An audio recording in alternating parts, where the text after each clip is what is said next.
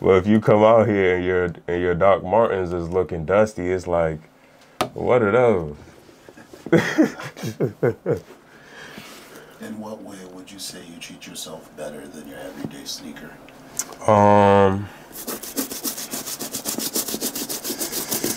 That's a great question.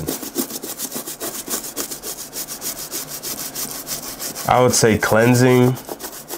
I treat myself a lot better. So I guess cleansing for a shoe would be kind of what we're doing now.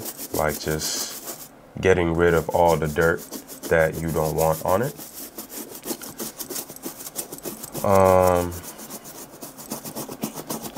Another thing is also innovation, I think, has also been very important for me.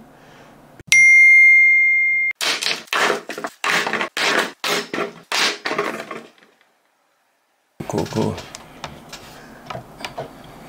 Congratulations, though, on your relationship. Thank you, man. Thank you. It's been a great one.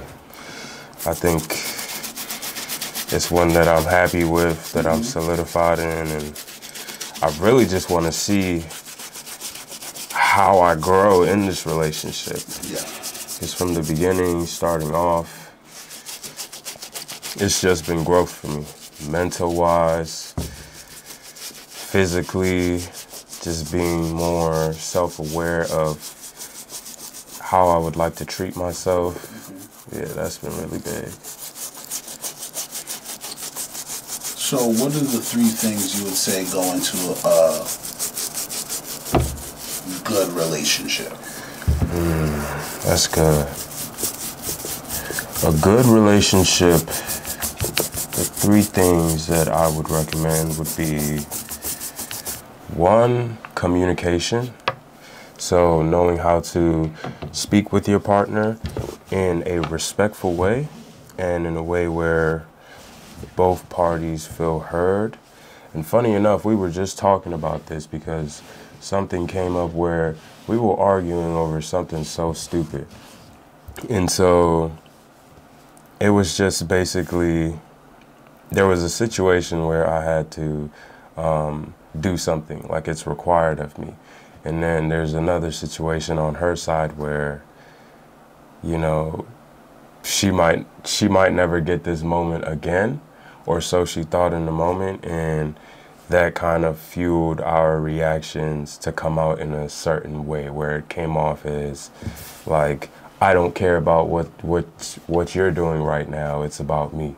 So that's how we were both feeling, and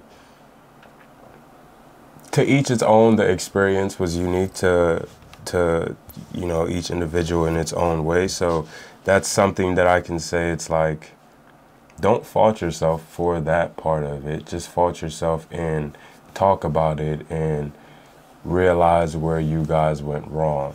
And that when you speak to each other, you have to sit down and actually want to actually figure out the problem of how both parties can get, you know, whatever it is they need in that moment. So what we figured out was, you know, she can get what she wanted tomorrow.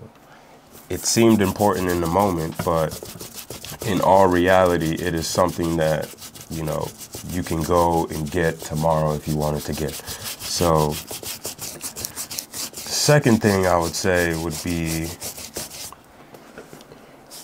creating a space where you both can really learn deep things about each other and what's been changing in their life, what's been changing in your life, how you've been feeling. So this could be, for example, like, you know, date nights and something like that, where you can really speak to your partner and really understand them, and not, you know, the assumptions that you build over time just by being with them in the same household.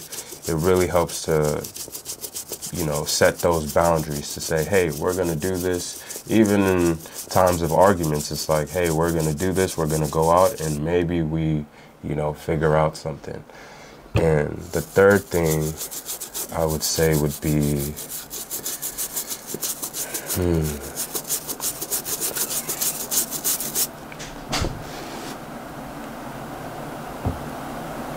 being in a relationship in the first part, not getting in there trying to fix someone. I think a lot of people go wrong in that aspect of just saying, okay, well, if it's not this way, I don't want it. It's like you have to take into account that that's another human being that has had their own walk in life, maybe a different culture, a different background, different experiences, and you can't fault them for that. Because one, that's not fair, and two, you have your own experiences that make you, do things in certain ways. The best thing I would say you can do is just try to, understand. So basically my whole thing is just about talking, but those would be the 3 fundamental things that I think could really make or break a relationship. Would you say talking is sometimes exhausting? It is.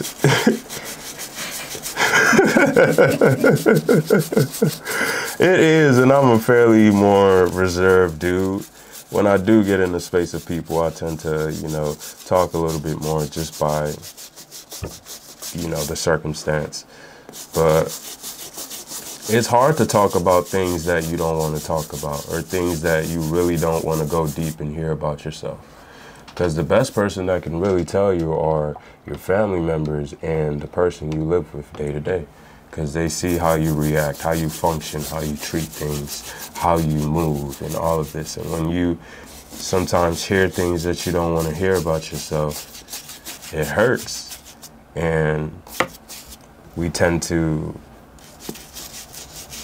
go away from that rather than go towards that, because you will find a lot of healing and a lot of understanding and create better reactions, better habits, and a better lifestyle for not only yourself, but, the world around you. I think if everyone acted, a little bit more healthily or viewed issues in a more logical standpoint, I think the world would be a better place for sure. So, what's one piece of advice you would give to someone that would like to be better at communication?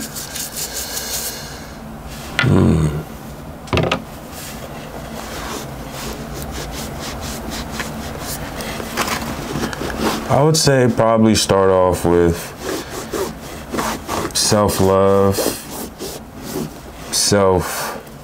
good self-proclamations towards yourself, forgiving yourself for, being naive in certain situations, understanding that you're not perfect, that maybe you might never be perfect. The only perfect being is the man upstairs. So I think when you relinquish some of that burden that we tend to put on ourselves to be the best of this, to be the best of that, to, always try to do things in its best form, I think that creates a lot of inner self battles. And I think the greatest battles, I heard this somewhere, I don't remember where, but the greatest battles that we fight are within ourselves than with those around us. So taking care of yourself first, understanding yourself first, spending time with yourself, whether that might be by meditation. Some people also go to God as well and pray, which is a great thing to do, can really help you to get more in tune with just who you are as a person, the type of person you would like to put out there for people to see, and to actually walk in that and not try to imitate that. Is this a dream sneaker or an everyday sneaker? This was a sneaker that I thought I would never see again when I went to New York. And so I was just like, let me just grab it. It's not an everyday sneaker. I have worn it. When I first got it, I wore it a lot, so that's why it's very scuffed up. But I haven't been wearing it at all this year. Last year I wore it a little bit, but this year I haven't really been wearing it that much. I don't know why that is. I think my style has just been becoming a little bit more sophisticated, a little bit more reserved and minimalistic. And this shoe is a kind of like very bright, sunny day. You can wear these with like shorts or something like that. So I don't know. I think that's why I've stepped away from it, but I really like the design of the shoe.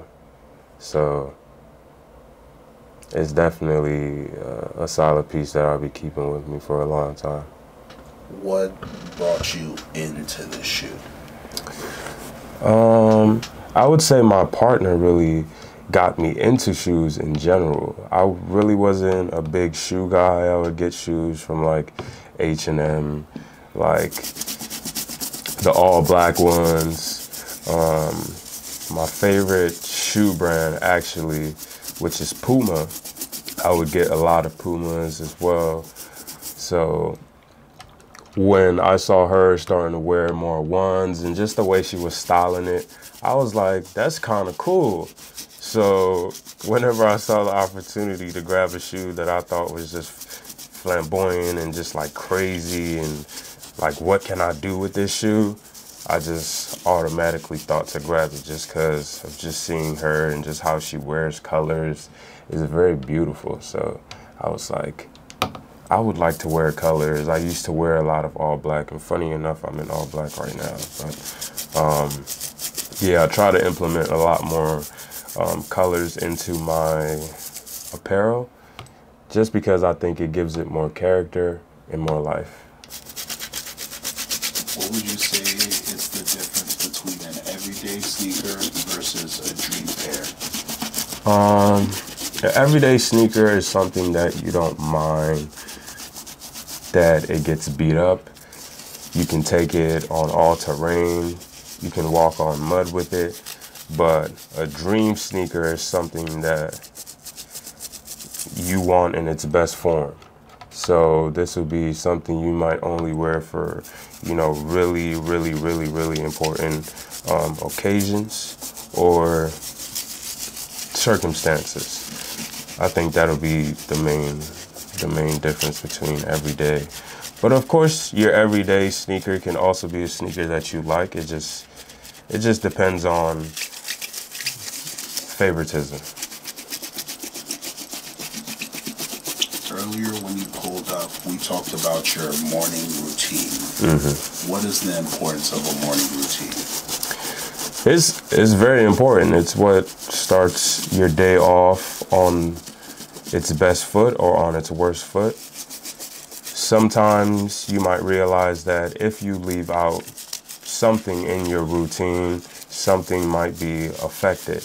So if you just wake up without having a morning routine, if that's something that's sufficient for you, because people can work in those ways where they're just,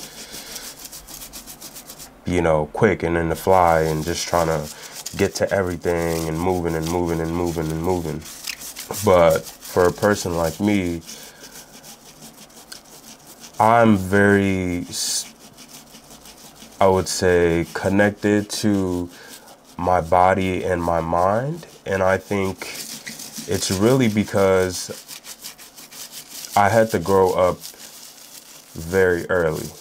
So I lost my father at the age of 12 due to the Ebola crisis, which happened in West Africa, in Sierra Leone. And so that was very touchy for me because I was close with my dad. I used to, you know, study with him late night when he would come back home and, you know, or come back home from a trip from Africa or something like that. It was always like the best sight to see. So when I lost him, it was really devastating for me. And, you know, the people around me were, you know, also telling me that, you know, now you have to grow up. You have to grow up and be a man for your mom and, you know, make sure that she doesn't suffer, doesn't struggle, or, you know. So I took that very literally, and my people didn't see it in the way that I saw it, which was wow, maybe this boy can actually go out and, you know, do something that's not in the traditional realm that we're used to. And so that was a fight that I had to have with them, and which hurt me a lot more and really broke me to where I feel originally with the loss of my father, not only did I have to grow up quicker, but managing my emotions just as a man, you know, there's this stereotype that, you know, you're supposed to just suck everything up, bottle everything up. And that was something that I believed for a very long time. Like, I didn't believe in crying. I didn't believe in, you know, all this weak, soft things that you can do as a man. And so, you know, that just made me very uptight, and I treated people badly. And so when I caught on to that and I realized, hey, this is not what I want to do. You actually want to uplift and help people, because this doesn't bring you any joy. You just feel more depressed. You feel more sad. You feel more like, you know, you're doing your dad an injustice for the great legacy that he's left behind you. And so it just brought me to this path of, you know, I want to be the first millionaire in my family. I want to be able to, you know, just work while my mom can chill and relax for the rest of her life, where my brother doesn't have to do anything. And, you know, kind of like being a matriarch for my family. And of course, you know, that to adults, and like a 12, 14-year-old child is telling you this, you know, it sounds like, how are you going to do that? You know, those questions pop up, and, you know, fair enough. Those were fair questions, because it is a big assumption from a kid. But just where I was mentally was just, I'm ready. I just want to go out there, hit the ground running, and get it as early as possible.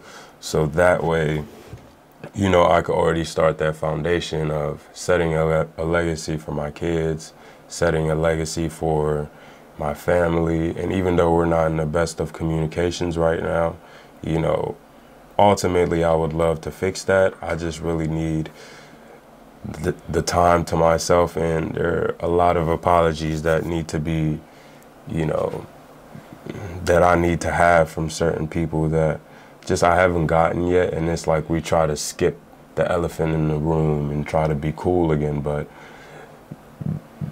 with issues, you have to address them. You have to bring them up. You have to put them on the table. You realize where you went wrong, and you acknowledge that, and that we see change as that goes. So unfortunately, that's something that hasn't been had yet, but, you know, inshallah, it'll happen in, you know, in due time. When it comes to moving past pain and trauma, how do you handle your relationships with the people who you feel owe you something? I think that's what starts the issue in the first place, is where you have this mentality that people owe you a certain, you know, amount of something.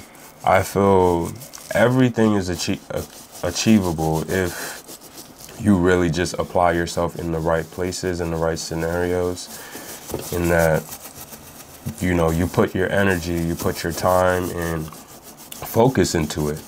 I think if you're sitting expecting, you know, somebody to come out and do something for you, or there's this story in the Bible where there's this man, and basically he's saying, no, my God is going to save me. And then a helicopter comes. The helicopter comes by, and it's like, hey, take the rope.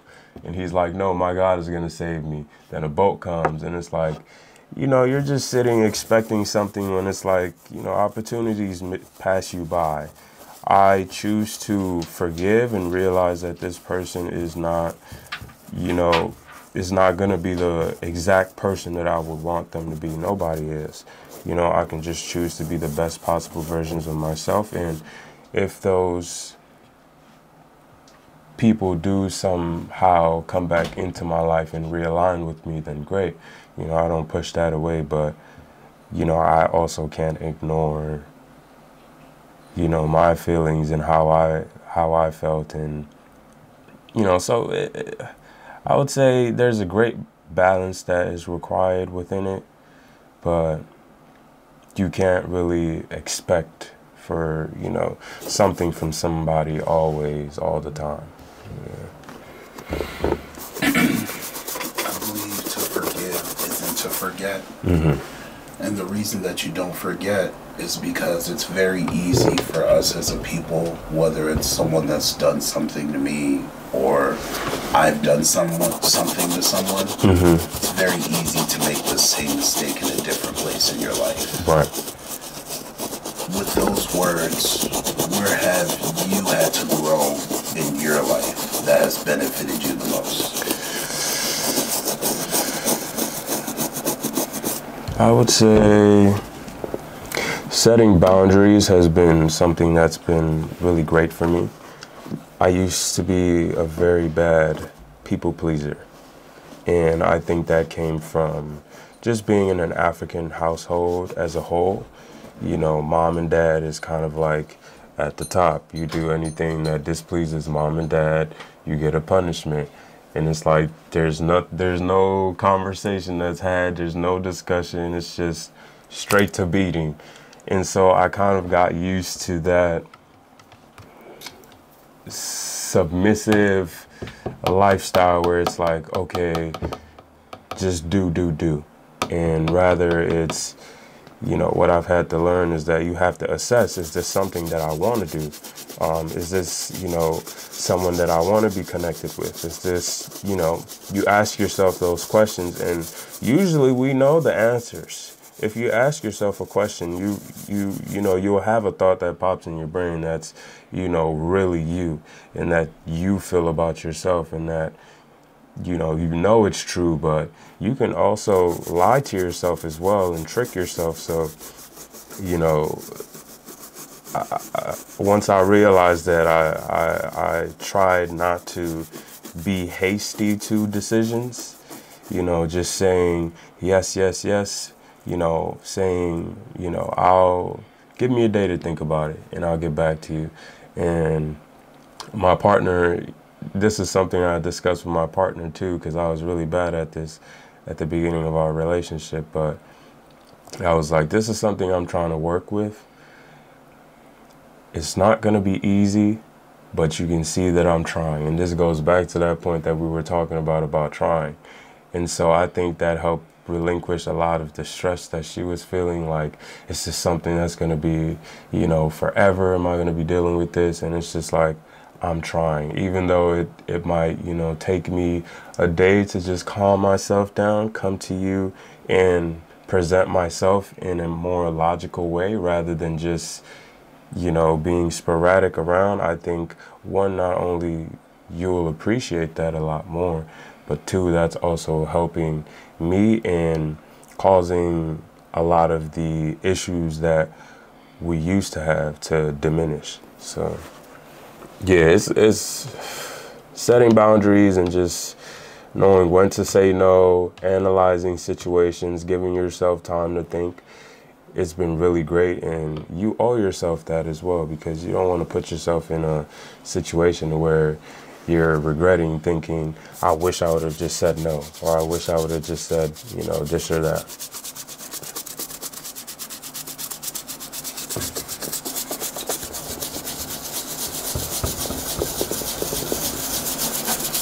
How would you say you treat yourself in comparison to your everyday sneakers?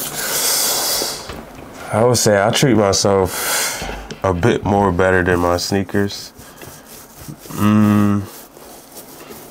One, I would say for more athletic wear, or just kind of sneakers or hypebeast sneakers, I guess you can say. I don't know. I think there's this notion in my mind where I see people just, they wear these every day. So you see some that are beat up. You see some that still look good. So for me, I've kind of just disconnected from just the look of it and just putting it on and just wearing it. Whereas if you look at a more, tailored fit, where, you might have a tucked in shirt, a nice pressed pants, nice shoes. It's always very formal and put together. So for me, I tend to take more care of the shoes that I can create formal attires out of than the shoes that I can just kind of, throw on some, baggy jeans, a nice shirt or something, and just slip these on. And, you really wouldn't be able to tell from afar that, there are certain scratches here and whatnot, because it's just a Jordan. People are like, oh, you got Jordans on. It don't even matter. Well, if you come out here and your Doc Martens is looking dusty, it's like, what are those? In what way would you say you treat yourself better than your everyday sneaker?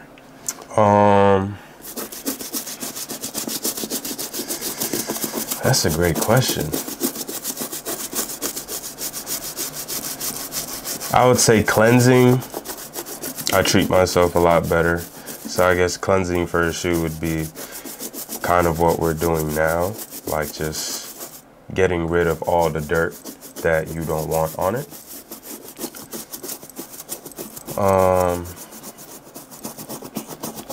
Another thing is also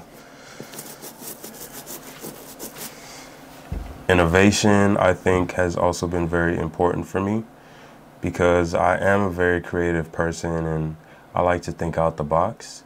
I hate being somewhat feeling constricted to a certain idea or a certain way of seeing something.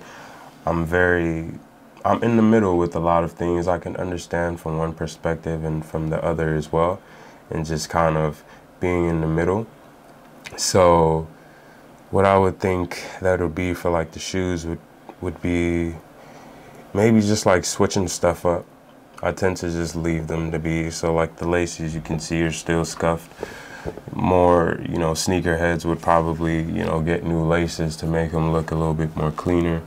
But for me, I kind of just keep them how they are. I don't know, with sneakers, I think they have their own story. So I have sneakers from all the way from when I was like 10 years old. And I don't know why I do it. I have the same thing with hats as well. So I've really been getting into hats. I don't know why that is as well. But sneakers, I know I've always like just kept them just cause, like, what if I ever wear them? But really it's not about me wearing them. It's just like, there's like a comfort thing that comes with sneakers for me.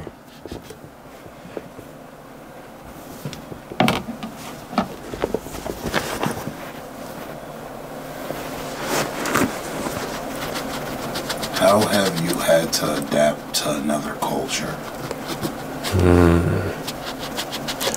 I would say it was fairly easy for me, because I did come here when I was 7 years old, and coming here I didn't really speak that much of good English. I spoke about four different languages, including English. So that was French, Mende, and Creole. But when I came here, the school I went to was very welcoming. They put me in ESOL classes for the foreign kids and stuff, so I was learning English as the day goes. I was a fairly smart kid as well, so I was bumped up a grade. So that was a blessing from God. And yeah, really, I don't remember it being too hard, but yet again, I was very young when I came here, so I don't remember a lot of much. But so far, from my recent experiences that I do recall, just you do get weird interactions, just from people. I went to college in Nebraska, which was a great and an odd experience, because there were people where, they treated you as if you were gold, as if you were like a gem. And then there were also other people that, you know, you would kind of just think like, what's the problem with them? Like, I'm just chilling, I'm not doing anything, but yet they choose to come my way and, you know, cause problems for God knows what. So, you know, it's been a weird experience, but I try not to fault people. Again, I try to stay balanced with a lot of stuff and understand where other people are coming from as well. So, I don't know. It really hasn't been anything that, you know, I would say it was too bad or too good. It's like, it's been right in the middle. Like, just been chilling and really just been focusing on myself. I think when you just focus on yourself and want to see yourself grow and win on all sides, it's just like, no matter the energy that people bring towards you, you know what energy you want to put out there. So just don't let anything phase that, and then pretty much chill. When you think about who you've allowed to sell yourself to be, explain to me how your morning routine has allowed you to allow that person to exist. And in what capacity?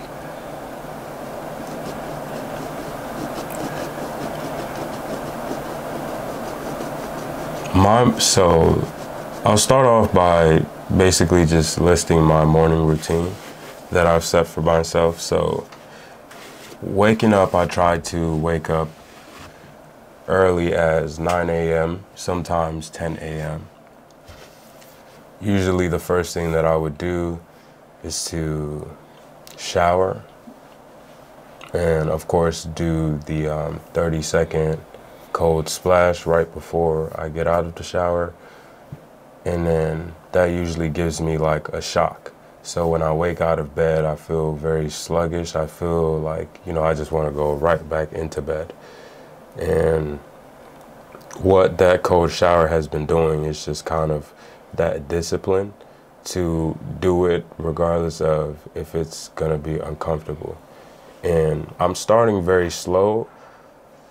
I would like to get to a point where I can do a whole cold shower, but I'll just be in there just like shivering and stuff. So I'm starting slow with myself and understanding my starting point.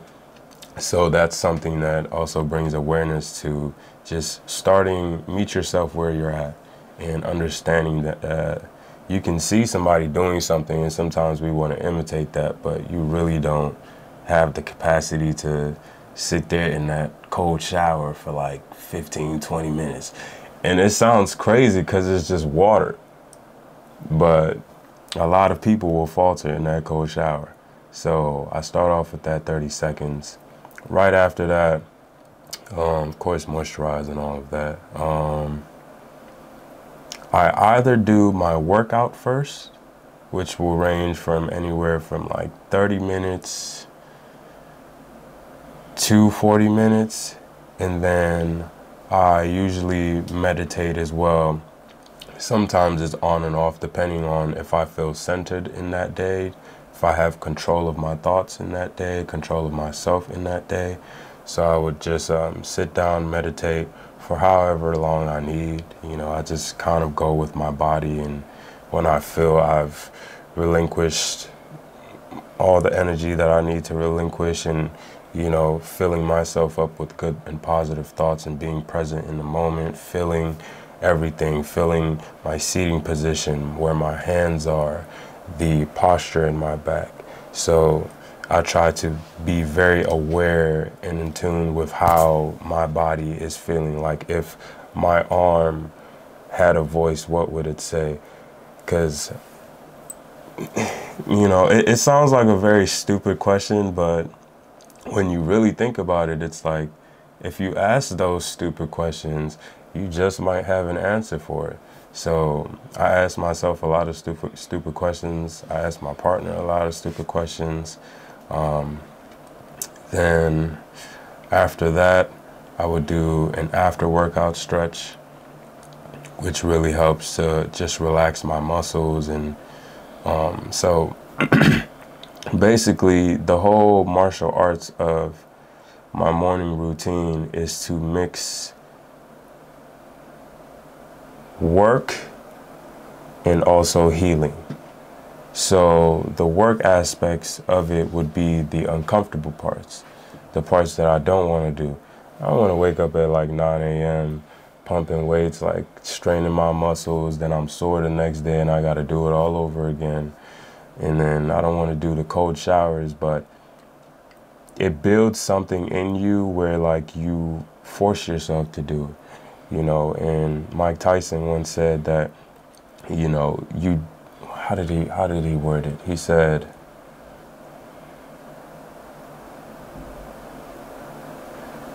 there's some times where if you believe in this notion that you have to love what you do, there are certain things within what you do that you're not going to love, but you have to still do those things like you love it.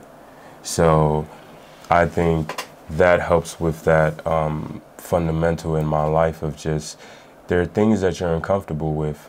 So you're uncomfortable with telling people no, or telling people, you know, hey, I don't like when this is being done, or we need more structure, or if there's no structure, I can't work with you, or if there's this, you know. So, you know, that's built a lot of confidence in me to set my foot down and know that, hey, this is uncomfortable. But if you ask yourself, is this something that, you know, you really want to change, that you're tired of? Would you do something about it? The answer is probably yes. So then, you know, you just kind of have to go with that. And that's the whole instinct of trusting your gut. So it all comes from just asking yourself those questions. Did you want to move on to the other sneaker? Yeah. I think these is as clean as they're gonna be. Yeah, right now we got about 14 more minutes. 14. Gotcha. Yeah, I currently got a preview of another episode right now in my shoes that's premiering right now in the background. That's cool. Yep. That's how that joint's gonna look, just as hard as that. That's fire, man.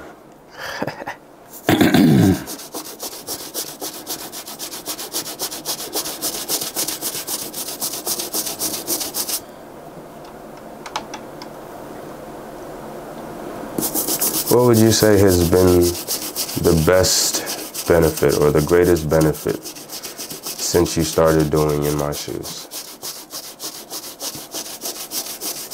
I get to be a friend to my friend and friends to strangers. Every day, my life is dedicated to three things. To me, God's naturally in the room, so he's not on the list. So it's my partner, my work, myself, in any order. And in college, my college coach, my first coach, Coach Jake Swig, gave me some of the best advice ever. And I think that advice actually holds true to today. You can only be good at three things in life at the same time. And it's not that you're bad at you're going to be good at two things. So one thing is going to have to drop out of the group of threes. In college, the example was you can either be really popular, really good at school, or really good at sports. You can't be all three at the same time. Right. Because if you are good at all three, that means that something that didn't make the list is the price that's being paid in order to be good at those things. So sometimes you may have a poor family relationship because you're not working on your family. Right. You may have a poor attention to detail. So you could be getting good grades, but looking back at it, if you were a little bit slower with your process instead of trying to be as fast as possible, the grades could have been a better version of that. Right. So for me in college, I was great at the social aspect. I knew students, I knew the admin, I knew teachers, I knew the folks who worked on the grass. I could tell you things that students wouldn't know naturally because I was always curious about either how things ran or who did what and why. Right. And I was good at sports, but in doing that, I wasn't really as good at school as I could have been in college. Right. But then I also came to realize in college that I was not applying myself to my studies in a way that I had access to. So most people, when they think of studies, it's like, look, you open up the book, you read, you take some notes, you go take the test, and you're good. Right. And it's like, no, not everybody is like that. I actually need a lot of repetition and self-test. And in order to do repetition and self-test, you have to be willing to fail. Right. In order to be willing to fail, you may either need to put your pride to the side, or you may need to readjust how your pride works and what that's going to allow you to do. You also need time to do that. In order to do that, that might mean you may need to study less football film. You may need to miss a couple meetings. You may need to create a little bit more pressure on yourself that you may not apply before. And that actually holds true to now how I run my life. Like, what I do with In My Shoes isn't particularly about mental health like Mental Health Monday is. It's more of I get to hear the person's story, and I get to ask my friends questions that I normally wouldn't be able to get to ask them in like a normal setting. Like, if you're at a bar and you're getting drinks or you're catching up, you're usually talking about what you fixed or what you're proud that has happened, because you would like the alcohol to be a good experience. Right. And if you do talk about an experience that's not that great, you have 5 to 10 minutes tops to summarize a painful moment that was days, months, hours into 10 minutes. Right. And I think it's okay to acknowledge that we don't have real conversations with each other, but we do at least care about the smallest version that we're able to get out of our friends when we ask them, hey, how have you been? Right. So In My Shoes is the equivalent of if you asked, how have you been out loud, and the person actually had a space to speak on, you know, maybe I haven't been all that great. Right. Or maybe I have been great, but it's a lot of work. Well, you don't want to, it's very hard to do that, man. Yeah. Even the healthiest people, I sometimes I entertain the thought of you don't have to be healthy at all times. You know, in order to enjoy the good, there had to have been bad, or you've had to have learned through someone else's experience as to what that bad was before they became the person that we now may either admire or be proud of, or sometimes question why do they handle things the wrong way, but it's been their consistent thing that they depend on. Most folks usually measure their friendships by, do they have my back when I need them? And sometimes the measurement of a friendship is, can I trust this person to not mess things up when I've worked so hard to make sure that things will work? And then also creating space for the people to be who they need to be. Even in my current relationship, which I think, if I'm not mistaken, is going to be my longest relationship to date. Hey, let's 4 go. years in August. One day we had a conversation and I told her, you know, in order for our relationship to work, you don't need to be who you were when I met you. Right.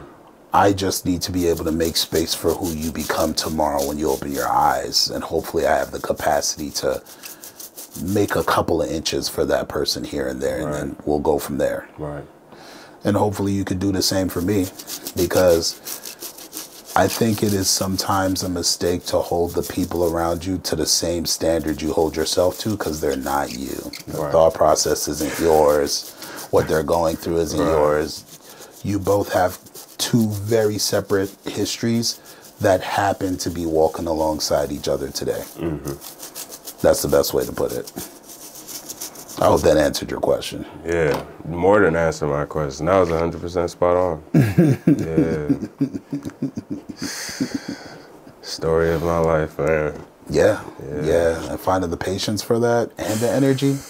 That's why I asked, you know, your thoughts on, is talking exhausting? Because when I hear people say, you know, we talk, I could always find time and make space for a conversation, especially if it's important. But for someone who isn't high when it comes to communication, or big when it comes to self-expression, Where you are today may take someone 7 years to get to, just because of the environment that they came out of. Right. Sometimes people will hear someone talk and be like, man, you said 23 words too many and you lost me at letter number 17.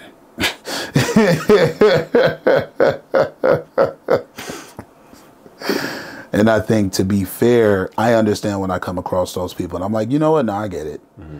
At least you tried. I know where the effort was. The effort stopped at 16. I get you. Yeah. When it comes to these sneakers that you've brought here today, what would you say are their redeeming qualities?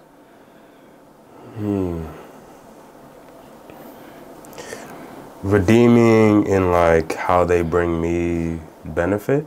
Well, you've worn them less, but when you brought them out the closet today, you felt joy. You felt, man, I really haven't worn you in a while. Right. It's good when you question things, because it's because you care. Questions aren't free. Right. So the reason I selected these, well,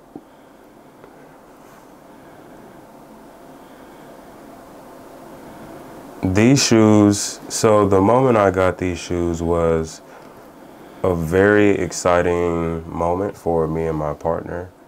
I got these shoes when I first met her family on her mother's side. So they were super cool, very welcoming, and very understanding. And this was like on the day where we had to get on the Amtrak to come back to Maryland. And then I was like, oh, the mall's right there. She wanted like a pretzel or something.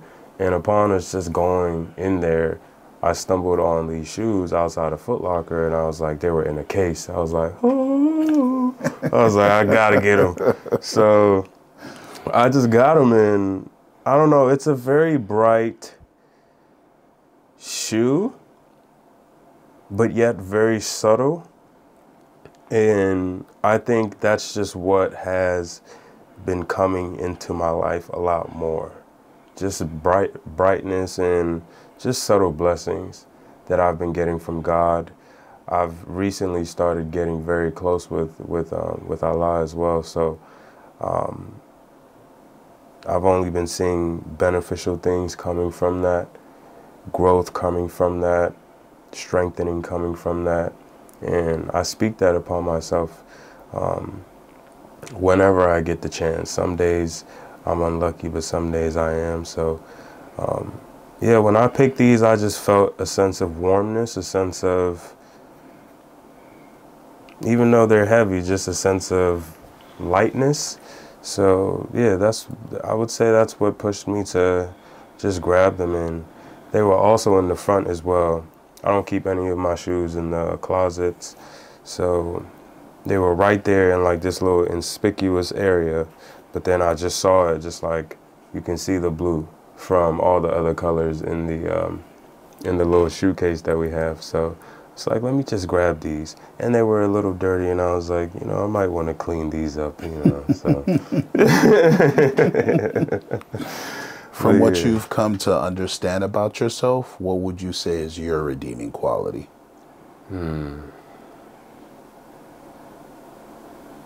My redeeming quality would be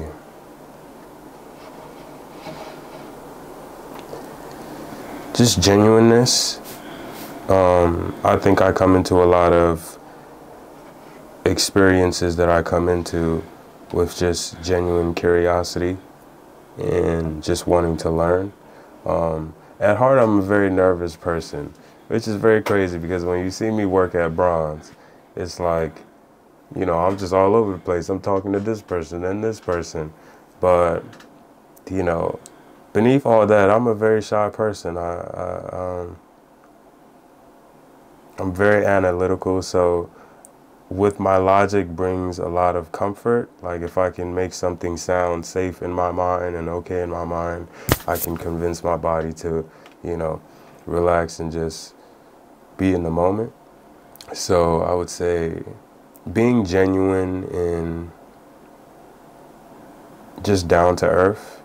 I'm willing to have a conversation with anyone, even, you know, the homeless man on the side of the street to a rich billionaire. You know, it all doesn't make a difference for me, as long as, you know, I can speak to someone and gain something and also give them a piece of me as well. So I think that is something that the world needs a lot more understanding, a lot more balance, a lot more genuineness, and just coming at things with the presence of, let's see how this goes and go from there, rather than, you know, coming in there with, you know, preconceived notions and all that